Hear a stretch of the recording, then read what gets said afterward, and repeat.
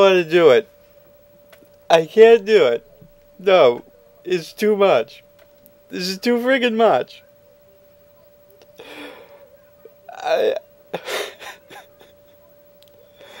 It's such a load of crap.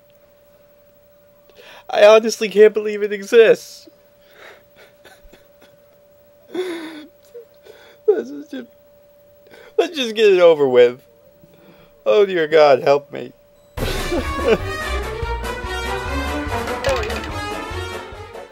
Ladies and gentlemen, I am just flabbergasted. I can't believe that something this horrible could be put out on a recent console like the Wii. In fact, this game was made for all three of the new generation consoles, and it still sucks on all three of them. It's just astronomically bad, and I mean that in every sense of the word. They obviously were not thinking at all when they made this game. It makes no sense, it's broken beyond belief, and it's just, it's horrible. And I don't want to play it, I don't want to talk about it, I don't want to look at it. However, this review has already begun, so we might as well finish it, right? Oh God, it's not worth it. Let's just take a step back and look at every single way this game completely and utterly fails. Let's start off with the story, shall we? It is crap. There is actually no story to speak of unless you read the instruction manual or look it up online. You are given almost no information through these cutscenes. Heck, the first time I played through this, not until the very end did I have any idea what was going on. They give you a vague idea of what's going on through the first 1 or 2 cutscenes, and the last cutscene has one of the most underwhelming endings ever. But for the most part, you are just left wondering, why should I care? What are they doing? What is the point of all of this? Anyway, for those of you who actually care about the story, it centers around the Looney Tunes' ancestors. An evil scientist named Dr. Frankenbean has, well, you know, he's built a time machine to go back in time and erase the Looney Tunes from history, because they're the only ones who could stop him from taking over the world, so he's going to destroy their ancestors so they don't exist in the present, so he can take over the world. Well, it's a pretty ingenious plot as far as cartoons go, I suppose. But, wait a minute. Dr. Frankenbean? Who the heck is Dr. Frankenbean? Let's find out, shall we?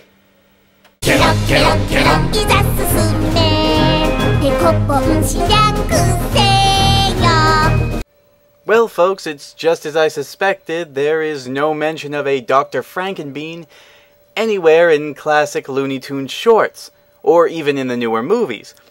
So, I'll bite. Tell us, who is this mysterious Dr. Frankenbean who has been trying to destroy the Looney Tunes?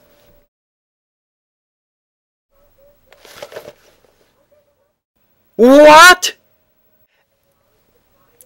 Out of all the Looney Tune villains that you could have chose, you chose one who was initially nameless and appeared in one, I repeat, one skit, one single short, Water, Water Everywhere. He was the token mad scientist. Why they didn't go with a Peter Lorre instead of him, I don't know. This just boggles my mind. There were plenty of others you could have chosen from. Nasty Canasta, for one. You could have taken one of the ones that you put in the game and made them the villain. I mean, Marvin the Martian had been a villain before. Why didn't you use him? Happy, happy, joy, joy, happy, happy, joy, joy. Happy, happy, joy, joy, happy, happy, joy, joy. Happy, happy, joy, joy, happy, happy, joy.